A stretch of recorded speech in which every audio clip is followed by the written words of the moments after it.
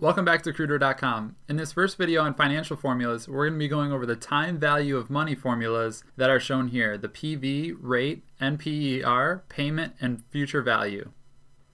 Now I put together this fairly simple example of a home loan that's for $100,000 and you're trying to purchase this home over here. Typically you don't just have a stack of money that you're bringing over to pay for the house. You usually have to go to the bank to get a loan, and let's say that loan is therefore $100,000 and today's rates are 4% per year. And the number of years that you have to pay this back is 30 years. These are always the consistent inputs to figuring out a loan, and then therefore figuring out, well, how much is your monthly payment? So let's start here just by typing the payment formula, and as you can see it pops up and says that it calculates the payment for a loan based on consistent payments and a consistent interest rate. Okay, so that makes sense that it's trying to calculate based on how a home loan operates the payment. And it needs to know the rate, the number of periods, the present value, which is all labeled right here. So present value, rate, number of periods. I've already put in the inputs. And then the future value optionally, and then the type. So the type is looking for a 0 or a 1 optionally,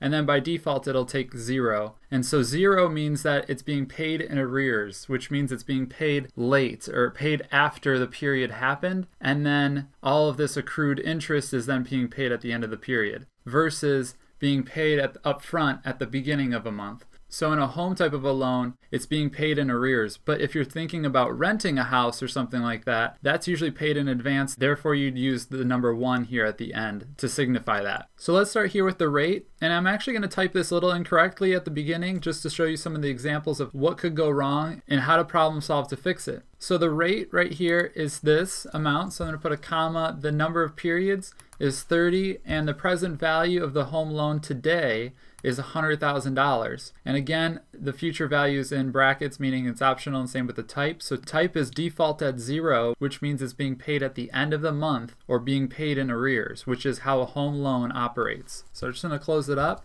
and hit enter. And I don't know about you, but $5,000 per month seems awfully high. And so I actually typed this in wrong, like I was saying, so that we could go back and kind of problem solve to see what's going on and why it's incorrect. So let's pop back into here using F2, and let's look back at these arguments. So the rate we're looking at first, so the rate is right here, interest rate of 4%. Well, this is a yearly rate, so we need to pay attention to what we're talking about. So this is a monthly payment, but a yearly rate, and you got to think, how often am I paying this mortgage? You're paying it monthly. So therefore, you actually have to divide that 4% into 12 different months. So you're actually not paying 4% per month. You're paying 1/12 of 4% per month. And then the same thing with the number of periods. So how many periods are there? Well, it's a 30-year loan, but the number of periods and how you're paying it is actually months. So we actually need to multiply this by 12. Dividing the rate by 12, and then you're multiplying the number of periods by 12. The present value stays the same as $100,000 because that doesn't change whatsoever. So now let's see what we get. All right, this seems much more reasonable. About $500 per $100,000 loan at 4% for 30 years. So we're only going to be paying about $500 a month. And then let's go ahead and just calculate how much money we'll be spending over the next 30 years if our monthly payment stays constant at this $500 amount. So let's multiply this times the 30 times 12. So what we're doing, we're saying, hey, this is going to be paid for the next 30 years, and there's 12 months in a year. So let's return that. You're going to be paying out of pocket $171,000 to pay back this $100,000 loan. You can easily see that $71,000 of this will be interest and the $100,000 will be principal. Now the next thing we need to do is learn how do these other formulas operate. And to do this, let's pretend like we already knew our monthly payment. So I'm just going to copy this and paste it special as a value. So this was actually an input. And let's say, here let me pop down my ribbon. So Control and F1 will pop it down. This is now yellow, so it's an input, but this one I'm going to delete it. Now we're going to put this as a calculation. So I'm going to say no fill. And let me hide that ribbon, Control F1, and let's start typing it. So equals PV. And you can remember that we're using PV because we want to know the present value of something. What is the value of this loan today? That's what present value means, literally present. Today's value of the loan. And so we'll start with the rate just like we did before, rate here. And again, just as we did before, let's make sure that we divide it by 12 months because we're paying 12 individual payments per year. Then we're going to take the term of the loan, 30 years, and make sure we multiply that by 12 because there's 12 periods in each year. And then the payment that we've already calculated, this monthly payment, make sure that this is monthly, that you're not putting in a yearly payment. And then close it up and hit enter. And you can see the formula returns exactly what we expected, $100,000. All right, and I think this is making sense, so let's quickly go ahead and do the rate and the NPER formulas. And so to do that, let's copy this and paste it in as a value as if we had that already there. And let's put this as a formula. So I'm going to do the rate formula to figure out the rate. And just notice that it's always these same arguments. So I'm going to grab this NPER, make sure that we multiply it by 12, and then grab the payment, the monthly payment that we calculated earlier, and then the present value. And then close it up. And you can see it equals 0. All right, I have no idea what's going on. Why is it 0? And the reason is it's because we're dividing it by 12, so we're actually getting a monthly rate. So therefore, this is 1/12 of the 4%. So if we times it by 12 months, we should get 4%. Okay, so now we have this.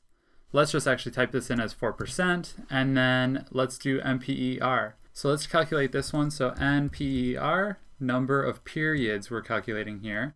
And this time it's asking for the rate first. Remember to divide this by 12, comma, the payment, which is this amount, comma, the present value. Close it up and hit enter. The same thing happens as it just did in the interest rate where it's giving us the data in months. So now we need to go ahead and divide it by 12 to get 30 years. Now the last thing we need to do to check our work is create an amortization table. So I put in the headers here, and let's start with this loan balance. So the beginning loan balance is $100,000. And we calculated that the payments are going to be $477 per month. And I'm going to lock this up with F4 because that's going to be constant for every single month.